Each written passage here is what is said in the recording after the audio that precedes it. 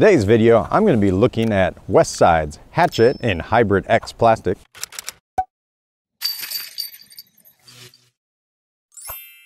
Hey, make sure to like and subscribe.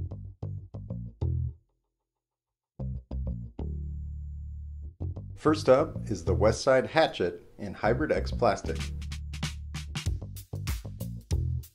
I really like this disc. I think the numbers are true on it. It has a -2 turn and a 1 fade. I would probably adjust the Hybrid X plastic to be a -2 turn and a 2 fade, because it really does turn to the right, but then it comes back to the left almost exactly the same. You can see whenever I put it on an anhyzer, it doesn't want to turn all the way. It does have some fight to come back.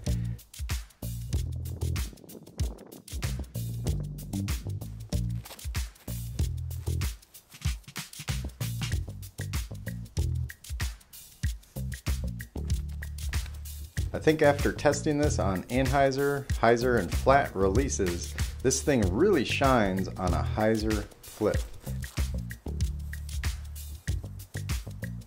Great disc, really like the feel of the Hybrid X plastic also.